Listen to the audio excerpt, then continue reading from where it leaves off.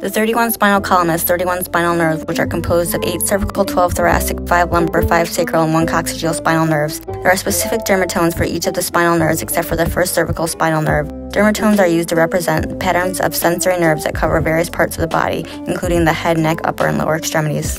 A dermatome is the area of the skin of the human anatomy that is mainly supplied by branches of a single spinal sensory nerve root. These spinal sensory nerves enter the nerve root at the spinal cord, and their branches reach to the periphery of the body. The sensory nerves in the periphery of the body are a type of nerve that transmits signals from sensations to the spinal cord from specific areas of our anatomy. Symptoms that follow a dermatome, such as pain or rash, may indicate a pathology that involves a related nerve root. Examples include somatic dysfunction of the spine or viral infection.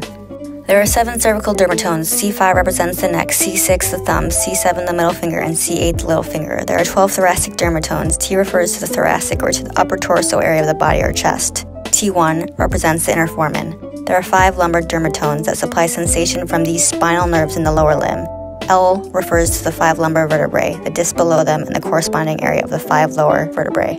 L2 represents the inside of the 5, L3 the knee, L4 the inside part of the ankle bone, medial malleolus, and L5 represents the bottom of the foot and toes 1 through 3.